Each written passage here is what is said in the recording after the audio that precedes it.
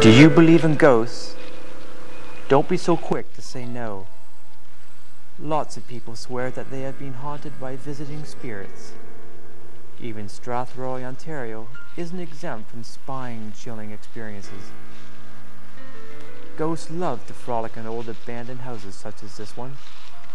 Teens who have chosen to party here at nights swear that they have seen ghostly shadows. Some say that they've even heard a child's voice weeping from the basement where old roller skates and toys still remain. Those who have entered this house have been a part of an experience that has changed their lives to this very day.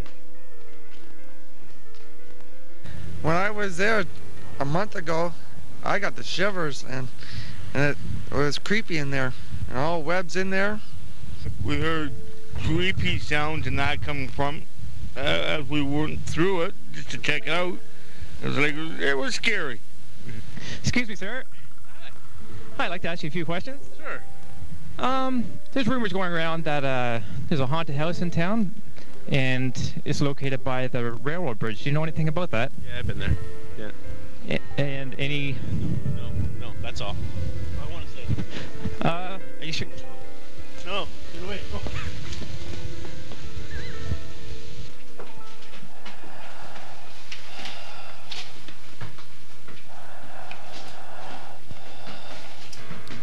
Don't grab me.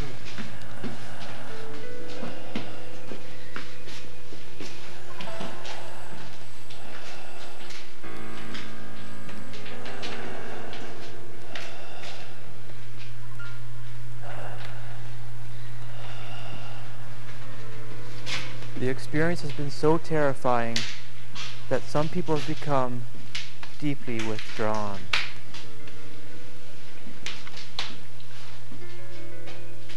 Well, I'll tell you one thing. I'm never going back to that place again.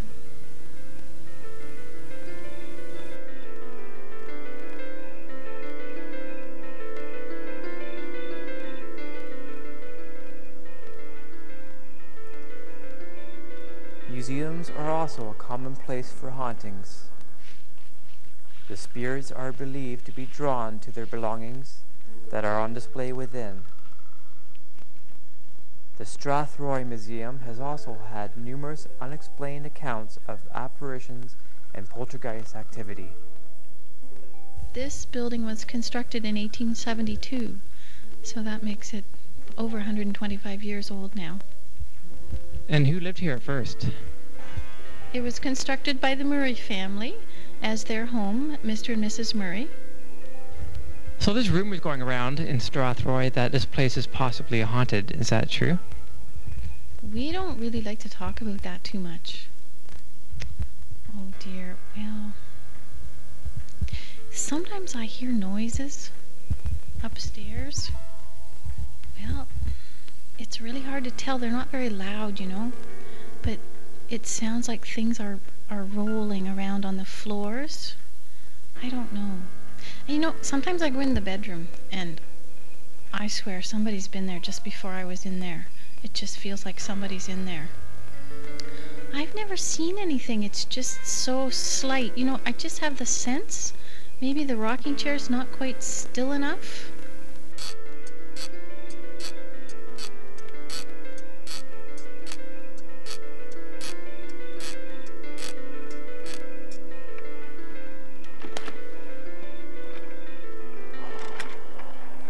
Actually, there was one time we were in the basement doing some work, and Fran and I, we were both down there.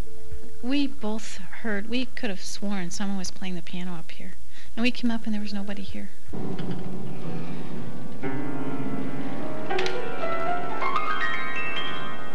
I don't like to be here at night, and sometimes, especially in the winter, it is getting dark when I'm leaving. And I leave in quite a hurry. I don't like to be closing up at night. It just feels like there's someone up at the top of the stairs looking down. And you know, sometimes I think I hear steps on the stairs, but when I go out, I've never seen anything, but sometimes I think there's someone going up the stairs. It sounds like footsteps on the stairs.